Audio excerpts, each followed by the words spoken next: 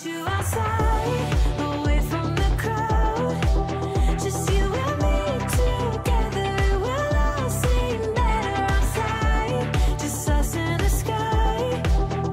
I will go wherever. I'll be yours forever.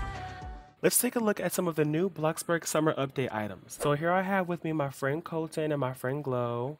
Oh, these are their TikToks. My friend Colton bought almost every single item from this update. So let's go down here. These are just some of the new pools that we got. These ones come with a deck attached. There's a new pool noodle. We also got some new floaties like the duck floaty, which I find this very adorable. And then we got a pool with a side deck. And this floaty is just like the little chill relaxing floaty.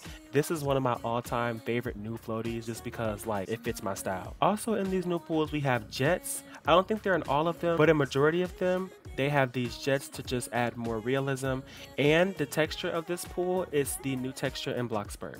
This is the new pool net that we got, and it kind of like respawns when you pick it up, but it looks so realistic and it's also really good for role plays. This is how it looks under the decks. This is really realistic, and I feel like the developers of this game really did what they had to do. Okay, Colton really wants y'all to see this. These are the new stairs added to Bloxburg, and I really like these stairs because there are a lot of instances where I cannot build a house and like have the basement stairs right under the stairs to go to the second floor. But we finally have some stairs that can accommodate for that. Next we have these garden hedges, and I think this will be really nice for events and for like Hidden Hills mansions or just like, you know, very minimalistic modern builds. This is the car that we got. This is the new Breeze hardtop, which my friend Colton did color in our favorite new colors. This seats 4 people and the speed is 66. Now we're back to these pools. We have some kiddie pools here for like toddlers or kids, and they're really adorable. My friend did color these. These aren't the color that it actually comes with, so that's in case you guys are wondering. But yeah, they're having fun. Here we have some storage items. We have this shelf as well as this shelf. We have like a little plastic tote, and we have like this wooden crate you can put like, I guess, gardening supplies in.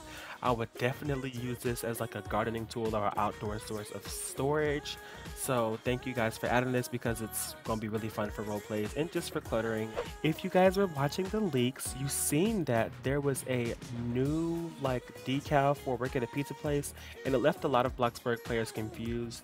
Well, this is the work at a pizza place game on the computer, which I mean could double as a TV or like some kind of TV show. Next we have the Lumber Tycoon game, and it's basically where a tree grows out of the ground and then Coeptus with an axe knocks the tree back down, and you get money from it every time. It's endless and scary. Now this is where Bloxburg players were very lost because we didn't know what this was for. There was a leak for binoculars, and turns out it was all for a game called Apocalypse Rising 2. And I think it's just where you shoot zombies, and in this case there are none clearly, so thanks y'all. This is my favorite new item.